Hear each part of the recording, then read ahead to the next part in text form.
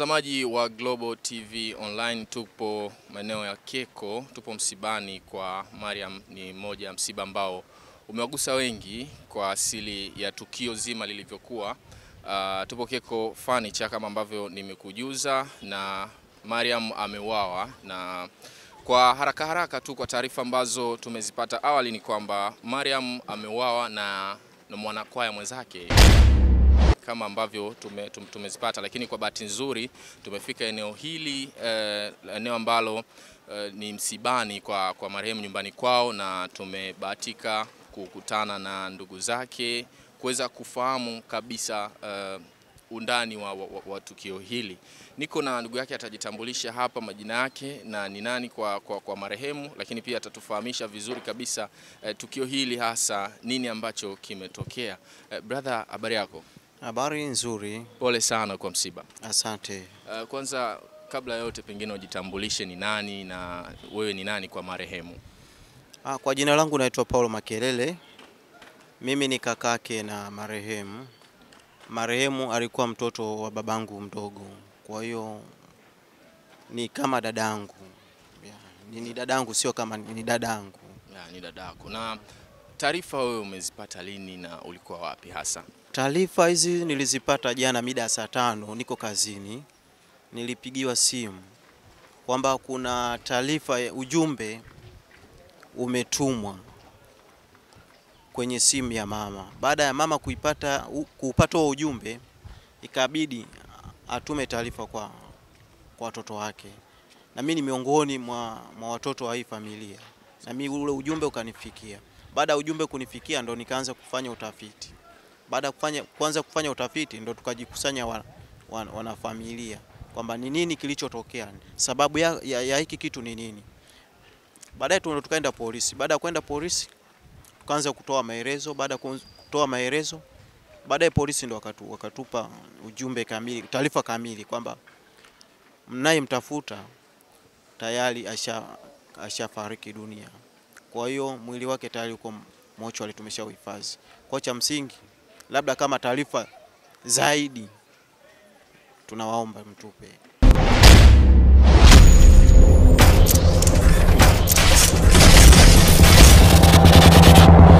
Baadaye polisi wakatupa ujumbe kamili, taarifa kamili kwamba naye mtafuta tayari ashafariki dunia.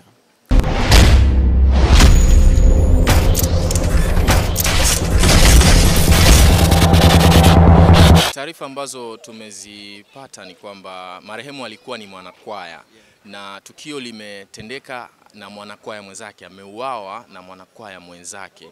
Pengine hizi taarifa polisi nazo wamezithibitisha, kama ambavyo umesema kwamba polisi wamewapa taarifa kwamba marehemu Mariam amekwisha aga dunia. Je, wamethibitisha kwamba ameuawa na mwanakwaya mwenzake? Kwa mujibu wa taarifa za awali kwamba marehemu aliuliwa na mwanakwaya mwenzie, lakini hatuwezi tukasema zaidi kwamba ni yule ambaye alimuua, lakini mpaka tusubiri taarifa kamili, upelelezi ukamilike na baadhi ya vipimo majibu yakitoka, ndio tutatupa uhalisia kwa kamili kwamba ni yeye mwenyewe au kuna baadhi ya watu walishirikiana na yule mwanakwaya kwa ajili ya kutenda kitu kama hicho. No. Lakini kwa taarifa za awali zinatuonyesha, zinatupa imani kwamba yeye mwenyewe, yule mwanakwaya mwenzie ndo alifanya kile kitendo. Maana yule mwanakwaya mwenzie alishamchumbia. Alishaleta barua chumba, akamchumbia. Na siku ile wakati anatuma taarifa, anampigia simu Mariam, anamhitaji aende akaonane naye, alipiga simu tena nyumbani, akampigia mama, akatoa taarifa kwamba Ijumaa atakuja atoe mahari. Ndo kile kitendo kikampa nguvu zaidi mama kumruhusu Mariam aende akakutane na yule mtu wake, mume wake mtarajiwa. Ndio hivyo. Sasa mbali na kuimba kwaya, Mariam anajishughulisha na kitu gani kingine? Alikuwa akijishughulisha kitu gani kingine? Mariam alikuwa mtu wa nyumbani. Alikuwa na kazi ambayo alikuwa anaifanya.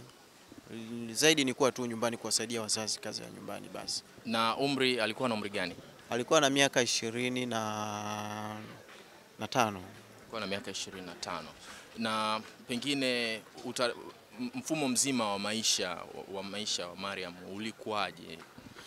Mfumo mzima wa maisha yake alikuwa amelelewa kidini. Familia ni ya kidini na sisi wenyewe ni ya kidini. Moja kwa moja naye baada ya kukua kumaliza shule akaanza kuimba kwaya. Unaona? Maisha yake yote amelelewa kidini, kuimbaji wa kwaya, kumjua Mungu. Sasa hili limetokea, hatujui kwamba nini kilichosababisha mpaka likatokea hili. Na sisi wenyewe limetuacha katika hali ambayo, katika taharuki ambayo hata sisi wenyewe hatuelewi kwamba nini kilichosababisha mpaka likatokea jambo kama hilo. Na Mariam na mtuhumiwa sasa ambaye anatumiwa kufanya hilo tukio, walikuwa wakisali kanisa moja? Walikuwa wanasali kanisa moja, afu walikuwa wanaimba kwaya moja. Pengine hakukuwa labda Mariam alikuwa kiongozi ama huyo ambaye alitarajiwa kuwa mumewe, nani kati yao alikuwa kiongozi ama wote walikuwa tu ni waimbaji wa kawaida? Wote walikuwa waimbaji tu katika kwaya. Sidhani kama mmoja wapo alikuwa kiongozi, hapana. Ni mmoja wapo anasali katika hiyo kanisa na ni mwimbaji wa kwaya, ila sio ile kwaya ambayo anaimbia Mariam. Mara mwisho kuwasiliana na Mariam ilikuwa ni lini na uliwasiliana naye kitu gani? Mara mwisho kuwasiliana na Mariam ilikuwa Jumapili iliyopita. Ile iliyopita sio hii. Alituaga kwamba wanasafiri kwenda Morogoro kwa ajili ya huduma ya Mungu. Ilikuwa Jumapili. Walisafiri Ijumaa wakaondoka wakaenda Morogoro, wamerudi Jumapili. Ile siku ambayo tumewasiliana naye ndio ilikuwa siku ya mwisho kuagana naye. Ilikuwa Jumapili, tumetoka kanisani tukakutana nyumbani. Na ambaye huyo ambaye alitarajiwa kuwa mumewe naye alikuwa akijihusisha na shughuli gani tofauti na kuimba kwaya? Kwa mujibu wa taarifa ambazo nilizipata, alikuwa na shughuli zake, alikuwa kama dokta, alimesomea mambo ya daktari. Kwa hiyo alikuwa anafanya binadamu ama ubinadamu. Alikuwa na kazi kama maabara hivi, alikuwa kwa taarifa ambazo nilizipata kwamba alikuwa yani mtaalamu kama alisomea kama udokta wa binadamu. Ulikuwa ukiwasiliana naye na ambaye anatumiwa sasa, huyo kijana ambaye alitarajiwa kumuua Mariam, ulikuwa ukiwasiliana naye? Ulikuwa una mawasiliano naye? Hapana, sikuwa na mawasiliano naye. Mara ya mwisho tuliongea naye nilitambulishwa kanisani. Baada ya hapo sikuwa na mawasiliano naye kwa sababu alikuwa bado hajajiridhisha nyumbani kwamba mimi moja kwa moja nimeshakuwa, kwa sababu alikuwa hajaleta hata mahari. Unaona? Ila taarifa tu kwamba nataka kuwa mume wa Mariam. Ndio hizo taarifa ndio hizo zilizokuja, lakini taratibu zingine zilikuwa bado hazijafanyika. Ukaribu wake na familia ulikuwepo kwa sababu pengine matarajio yalikuwa ni kuunganisha familia yenu na ya kwao. Pengine mbali ya wewe kwamba kutokuwa na ukaribu naye, alikuwa na ukaribu na mtu mwingine yote ndani ya familia? Ndio. Kuna dadake Mariam ndio alikuwa anawasiliana naye mara kwa mara. Hata dadake, yani tuseme familia yote alikuwa anawasiliana nao. Wanapigiana simu, kila kinachoendelea wanaambizana. Bwana tuko hivi, salamu pia. Na alifikia hatua ya kuhama Dar es Salaam akahamia Dodoma, lakini mahusiano yalikuwepo.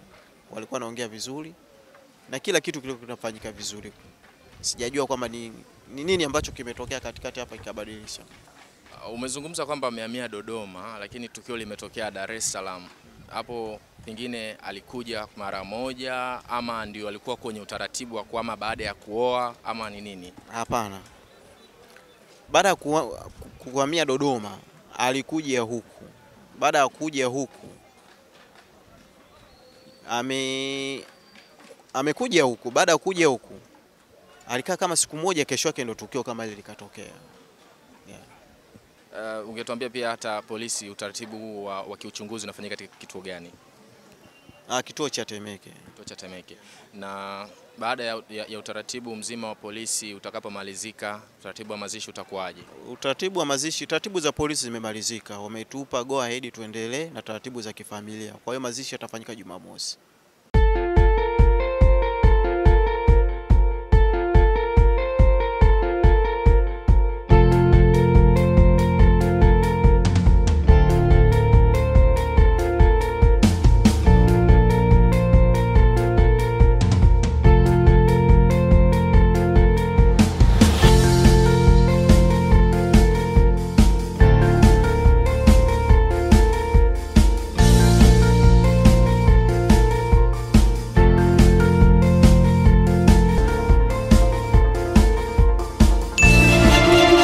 Ili usipitwe na kila kinachotokea Tanzania, download app ya Global Publishers sasa.